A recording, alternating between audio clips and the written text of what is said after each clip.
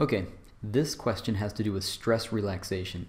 Stress relaxation is a phenomenon in material science where you apply a stress to something by straining it, but something happens internally to the material that mitigates that stress. It reduces it. In the case of polymers, that's easy to imagine. These are long chains of molecules that get tangled up together. But imagine, as you apply the stress over a while, these chains might untangle and start to slide past one another.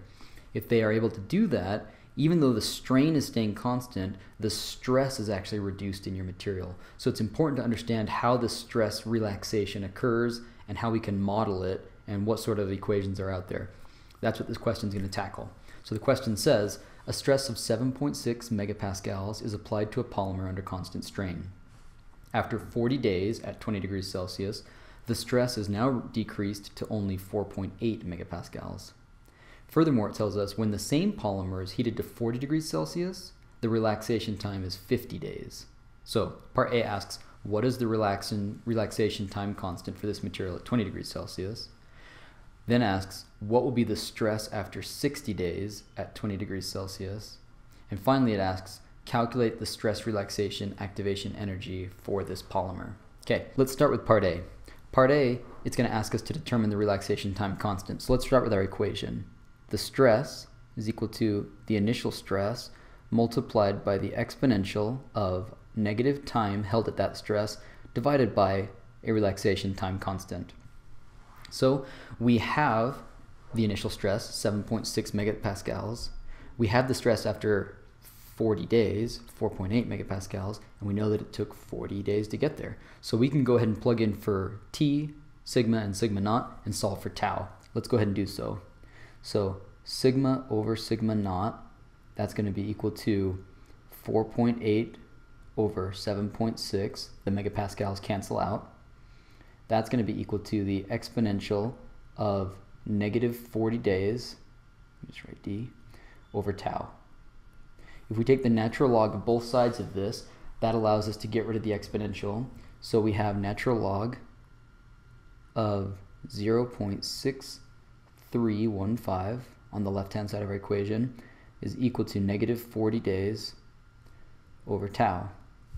Rearranging and putting tau on the left-hand side of the equation and dividing both sides by natural log of 0.6315, we have that tau is equal to negative 40 days divided by, punching in the value for that, that's equal to negative 0.4595, which is equal to 87.04 days.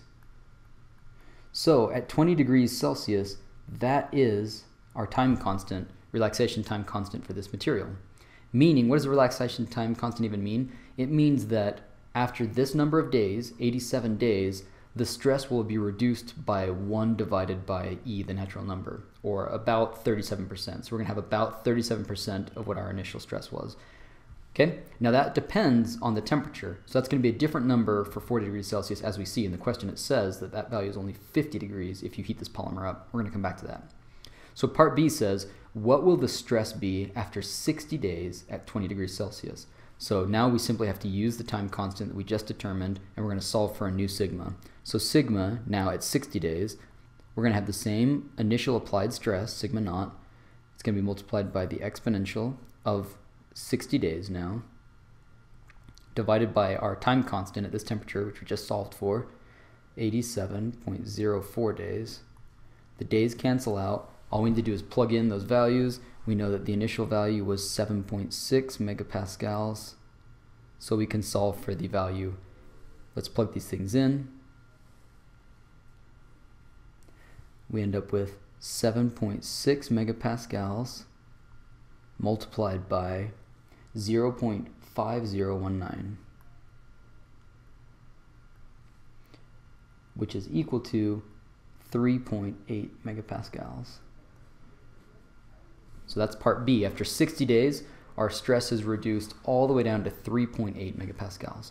Now what about part C? It says calculate the stress relaxation activation energy for this polymer. So now we need a new equation. We need to relate the stress relaxation time to an activation energy. We can do that.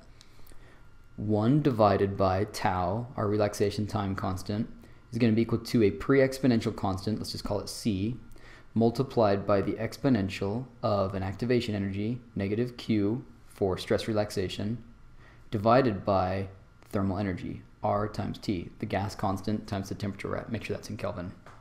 So if we tried to solve this, we have two different temperatures where we know this time constant, right? And we know what temperatures those occur with, but we have two unknowns in this equation. We have both C and Q. Therefore, to solve this equation, we're going to need to write two equations since we have two unknowns. But we can do that. We know the time constant at two different temperatures. So let's go ahead and write out two equations with two unknowns, divide them by each other so that the C goes away, and then solve for Q. So we have 1 divided by 87.04 equals C times the exponential of negative Q over 8.314 joules per mole Kelvin multiplied by 293 Kelvin.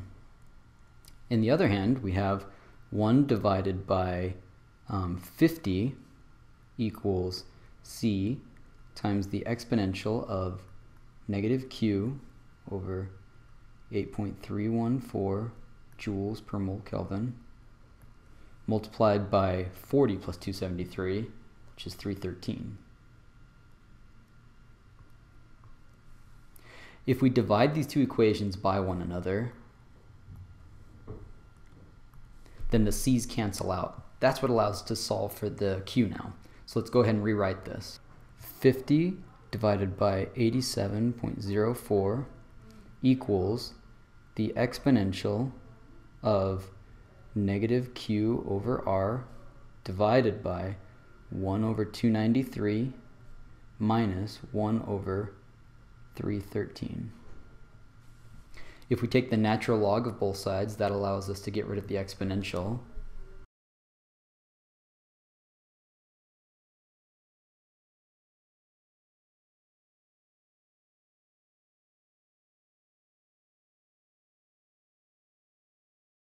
We go ahead and figure out what the natural log of 50 over 87.04 is, and we find that it is equal to negative 0.5543,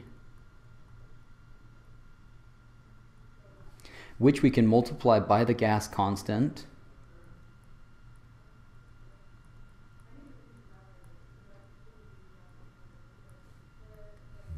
and then we divide this all by 1 over 293 Kelvin minus 1 over 313 Kelvin. Make this all negative to get rid of the negative Q, and that equals Q. Let's punch those values in. And I come up with a value of 21,132. So 21,132, that would be in joules per mole. Or if we turn that into kilojoules, that's equal to 21, roughly 0.1 kilojoules per mole as our activation energy for stress relaxation in this polymer system.